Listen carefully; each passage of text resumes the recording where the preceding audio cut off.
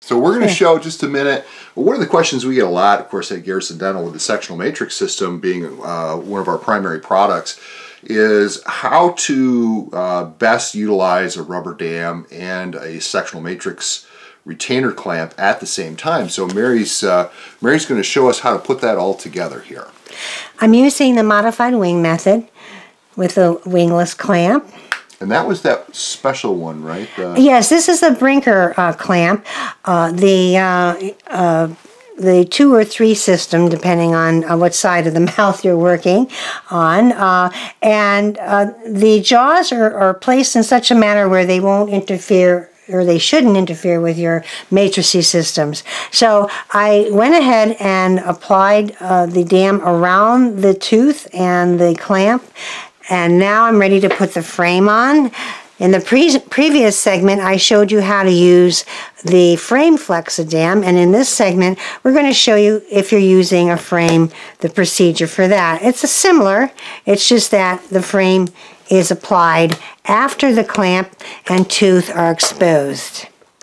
Okay, so again, the sequence, we're going to come over. In this case, we're carrying our dam over to the canine, and we're going to use a Wedget cord to apply and anchor the dental dam on the anterior part of our isolation.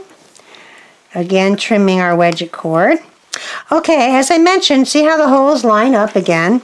And we're using the knifed edge concept here. Stretch it. And just stretching and drawing it through the contacts. Just like that. Now, this one's going to have a lot of loose contact. Yeah, this one's got a lot of preps. Right, exactly. There we go. To make sure that it's down thoroughly, you can go back with some dental floss and just simply pass the dental floss through and just floss their teeth. As I mentioned, just kind of popping it in like this. Since these are already prepped.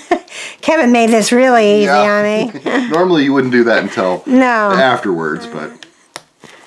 Of course, but here we go. Now again, we could just to show you again this little trick here that I do. This works really nice on the anterior part. The crossover. Yeah. It's kind of like ligating around the tooth, except you're not leaving the floss there. You're just simply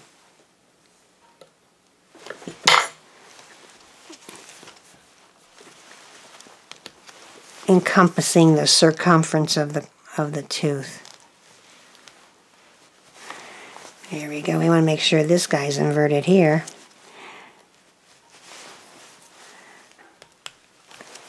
We got a nice little restoration we're going to be placing here. There we go. Now this is my all-purpose quadrant prepped typodont. Okay.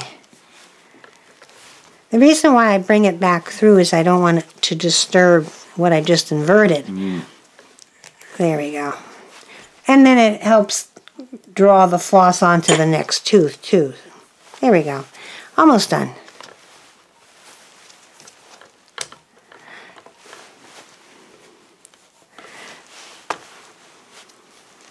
Mary, you look like you've done that about 1,000,000 times. Yeah, it just flows so nicely. Just a few times. Yeah. There we go. Okay. Beautiful. There. Okay, now we're all set. All right, so we already did the preps. Thanks to Kevin. There we go. There. Beautifully inverted. Look at that. So now let's go ahead and we're going to pretend to restore that. We're going to not do the whole quadrant type restoration here, but we wanted to show what it looked like when you had the sectional matrix band and ring and wedge and everything in place with the rubber dam clamp, so that you could see how well everything does fit together. So I'm just grabbing a few pieces off to the side here.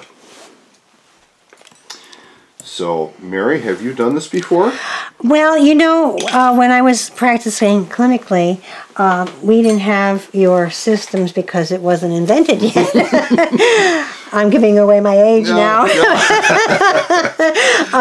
But we've used, you know, the auto matrix systems, which is similar to your real matrix, which I like. I could see the benefit of that with composites, that, you know, posterior composites.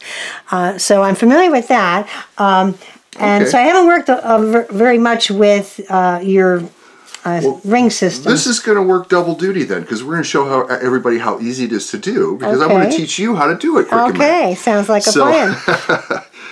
With the matrix band, of course, the little tab is on the occlusal aspect of the tooth, and this portion here is the subgingival part. Okay. So if you want to take your forceps and grab the tab, and let's place that one, flip it around, there you go, and place it so that the coated side is towards the rubber dam clamp, because that's going to be the first, and you can bend that tab so that it's at whatever position you need it to slide it in place. It should just slide right down in there. Perfect. There it goes. Yeah. There it is. Yeah, and then what you'll do is you'll hold that, you'll put a little bit of pressure towards the gingival with your finger on the band, and then you can wedge it, because what will happen is, typically speaking, it will pop up or slide through as you wedge. So you need to hold it in place and wedge fairly firmly. Oh, I thought it was there. Does it feel like it's holding the band nicely? Does it look good? Yeah, it looks great.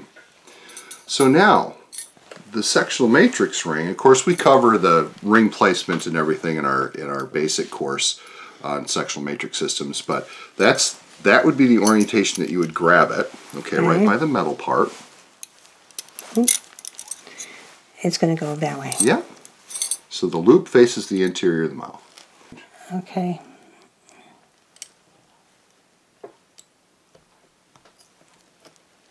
There you go. Is that right now? Yes, it is. Yep. See how the wedge lays down in between there, and then you can take, you could take the tail end of this and just kind of pull it. Yeah. Because there's no adjacent tooth structure there, you would want to be, you know, reasonably gentle in that, so you don't overextend it. Yeah. But that's how. Now you can see that ring is sitting on top of that clamp without any difficulty. Yeah, it is. So yeah, as long as you're using a wingless or a very, very short winged clamp, they should sit in there very well. So, looks great. There we go.